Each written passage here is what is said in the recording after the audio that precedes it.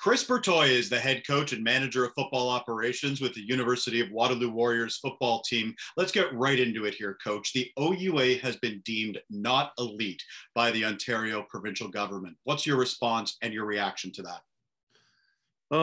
Obviously disappointment. They deemed us not elite, 6 months ago, a few months in advance of our football season, but obviously it's resurrected itself, and it's just unfortunate. It's unfortunate for all the student athletes that are in their competitive season, whether it be basketball, hockey, volleyball, swimming, you name it. It's just, it's a thing that people haven't done their in power positions of power, haven't done their due diligence and gave the full respect they need to with what OUA student athletes are capable of, and quite reflecting on it, it's proofs in the pudding of what they've done. 37, I think the number 37 OUA athletes, whether current or former, were in the Tokyo Olympics. 90 plus OUA football players competing on active rosters in the CFL and NFL for that matter. You think about just in the sport of football, probably a couple $1 million spent on AFAs, athletic financial awards, which are essentially athletic scholarships. To deem OUA sport, regardless of sport, not elite, quite frankly, it's just disrespectful to the student athletes and all the effort and time and energy that they put towards their individual crafts and on top of being successful students. It's just, I don't know what to say.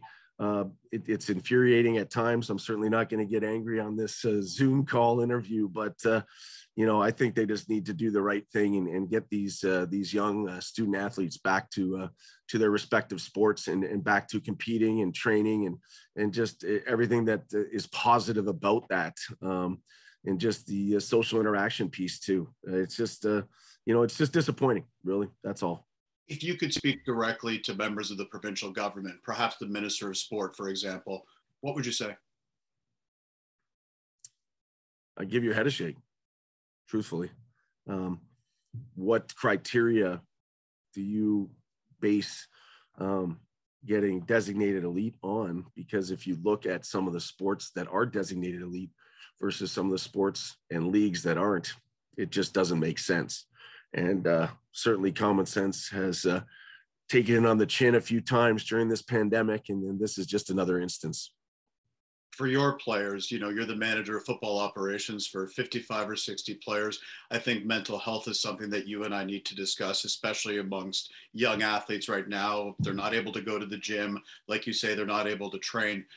Give me a sense of the mood of your football team and your players right now. I know you're not in season, but football, really, OUA football, has become a 12-month sport. Yeah, our guys right now, we would have hit the ground running at the start of January after the Christmas break, and we'd be fully engulfed in training 7 to 8 times a week, whether it's strength and conditioning or practices or individual periods or even just film study. Whatever it is we were going to do from our plan, which we had a good one in person.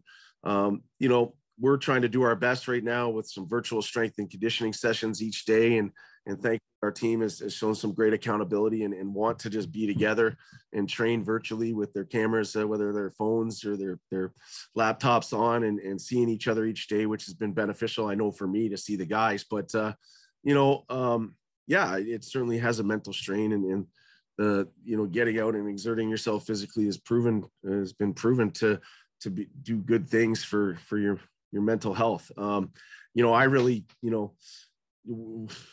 we were able to have a season, fortunate enough to have a full season. My heart is wrenched for all of the student athletes in specific at the University of Waterloo that were in middle of their seasons. I feel for them, not that I don't feel for our guys, but our guy, something we discussed is our guys, we need to be thankful for our blessings to have a full season. And if you're ever feeling sorry for yourself, just think about your other athletes in our department that are in, whether it be hockey or basketball or swimming or volleyball or whatever sport it is, track and field, that aren't able to compete right now. You throw that on top of it, it certainly can be stressful and strenuous. Let's turn it a little bit more positive and let's talk about Trey and Tyrell Ford, because those rankings coming out in the last week or so, they are both now in the top 10 when it comes to the CFL draft. And obviously you're really proud of those guys and you know, all their accomplishments at the University of Waterloo. There's a laundry list of things that those two guys did to, you know, build your program and help your program. And I know that you're really excited to see where they might end up when it comes to CFL draft time. What would you like? We've seen them on the field, coach. We know what they're all about, you know, but who are they as people? Who are they the kind of guys? If you're speaking to a scout, and I'm sure you do, and you talk to different people, what would you like them to know about those two young men? Oh, you know, that they've persevered through some tough times. You know, growing up, they had a, you know, their father Bobby's a great man and mentor to them, and you know, but they've pushed through, and I think they've always had their backs against the wall. They've always been told they're too small, or you know, they're not playing against good enough competition. You know, there's just a litany of negativity sometimes thrown towards them, and they've always been able to push through and persevere and come out as being, you know, the top two guys. They're elite athletes, but more importantly, elite people. They both have great personalities, great smiles. And at the same time, even though they're twins and 6 minutes apart, and Tyrell's big brother to Trey, they both have their own personalities too. And I think the biggest thing is that they want to be successful. They've proven that they can be successful, not just on the field, but in the classroom as University of Waterloo students. And they're on time to graduate this spring, which I'm very, very proud of them for. And you know, I think the big thing is that, you know, they've quietly become leaders too, and stepped outside of their comfort zone, never natural rah leaders, but led by example on the field and their efforts, whether it be in the weight room, so on and so forth. But yeah, they're just really, really good kids.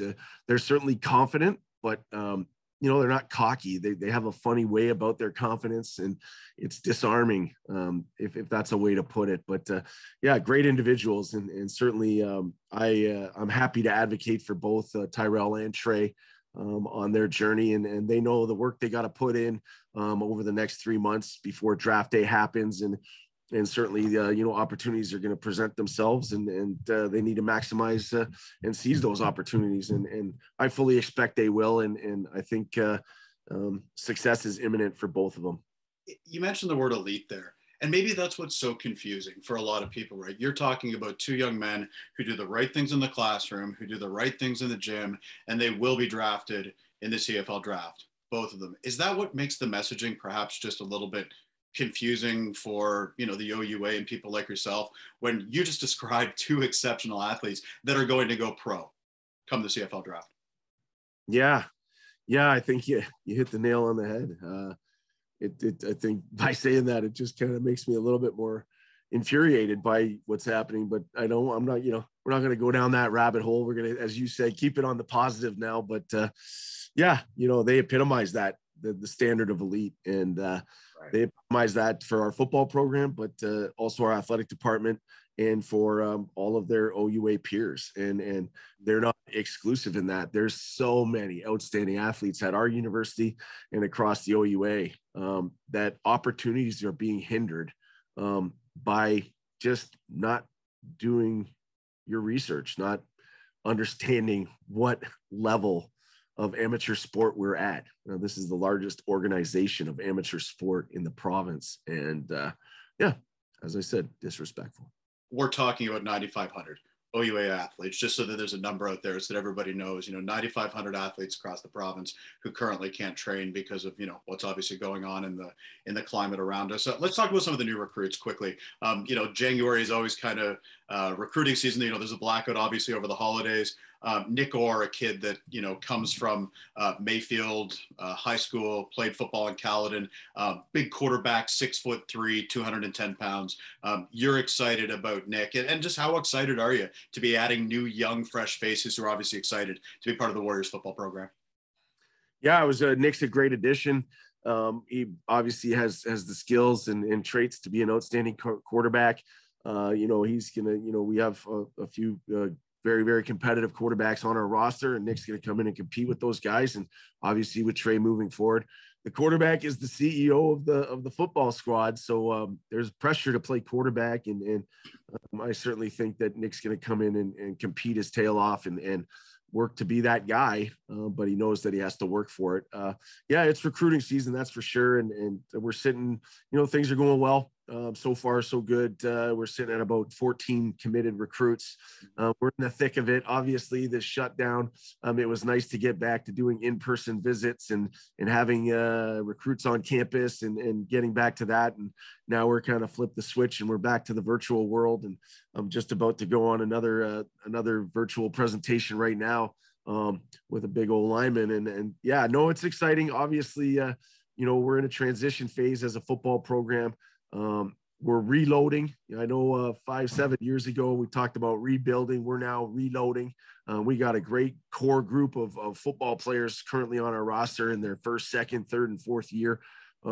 There's a new fire and a new energy with this team, understanding that we're going to have to replace a lot of very, very good football players, whether it be Trey, Tyrell, Gordon Lamb, Spencer Andrews, you name it. Lots of guys are moving on, our offensive line guys and Greg Brand and the Curtis twins and Brandon Metz, you name it. There's a lot of guys moving forward in their next steps of their life journey. And it's just one of those things that, part of a football program's journey is to reload and take our next steps. And certainly those guys, were indebted to those guys for coming here and doing all the hard work they did to get us to a good place, 3 straight playoff appearances.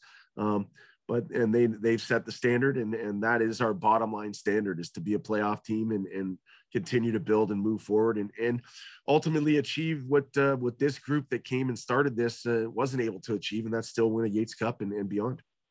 Appreciate the time, Coach. Thanks for being candid and honest with the OUA's elite stuff. I think you send a good message, for not only your team, but, other teams, whether it be at Waterloo, Laurier, Guelph, or across the OUA.